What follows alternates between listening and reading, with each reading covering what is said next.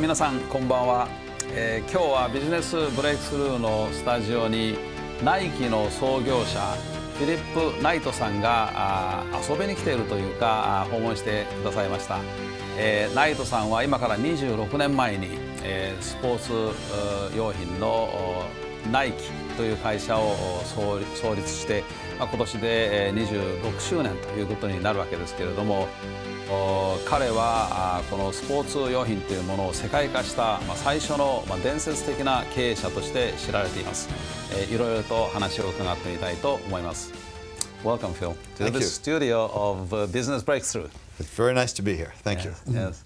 Well, you are known in Japan very well as an entrepreneur who is willing to take risks. And most of the viewers today are probably interested in where you acquire this skill and how this all come about.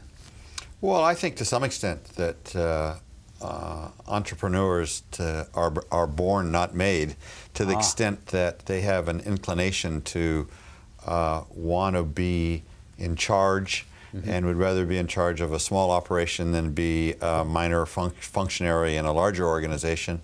And I think they're willing to take those risks. Now, I think that basically if you have that sort of bent, then it can be encouraged and helped by education and by inspirational teachers, such as yourself or some of the teachers that I had at Stanford University. Right. But I do think it's a different type of personality that wants to be an entrepreneur than wants to be a general manager at a very large company. And you can tell those traits early on in the game? Well, I just think it comes from the person, and I think the person has to decide what he wants to be.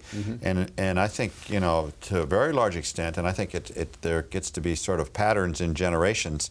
And my own impression is that in the United States, we're developing now college graduates that are not prone to taking risks. They're really not the entrepreneurial type personality.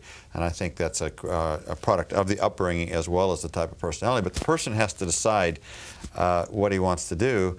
And when I went to my first class on entrepreneurship, I said, that's me. And they described me. And I said, that's who I am. That's what I want to do. Yeah.